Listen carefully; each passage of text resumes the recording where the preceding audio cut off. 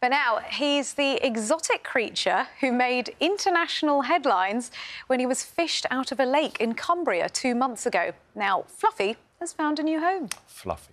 Alligator snapping turtle, yeah, that's it. Normally found in the warm waters around Florida, but now settling into the National Centre for Reptile Welfare near Tunbridge in Kent. Juliet Parkin has the story.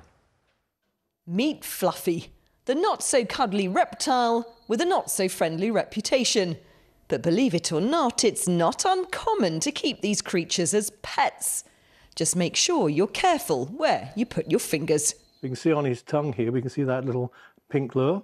That's what he uses to lure fish in. So he's an ambush predator. He doesn't rush around chasing things. He sits there waiting for the food to come to him.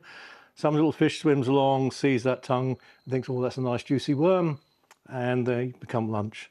So they have a very fearsome reputation, which is actually due to their looks. He's not aggressive. If you put your finger in his mouth, he would bite you, and it would hurt quite a lot. Fluffy was named at the Cumbrian vets, where he was cared for after he was found in a lake.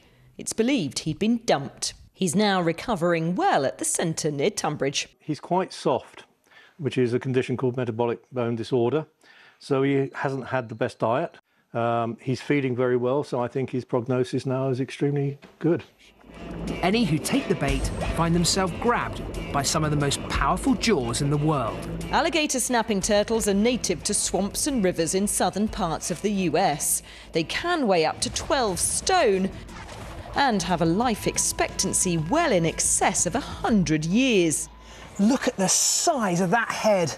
Fluffy's clearly got a bit of growing to do, but the centre's more than happy to have him to stay. Just pure muscle power driving that jaw.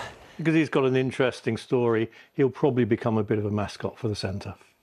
And visitors need no reminding, this animal may bite. Juliet Parkin, BBC News. It's kind of mesmerising, isn't it, Fluffy? Lovable to some, not all, maybe. A face only a mother could love, some would say. I think that's the phrase.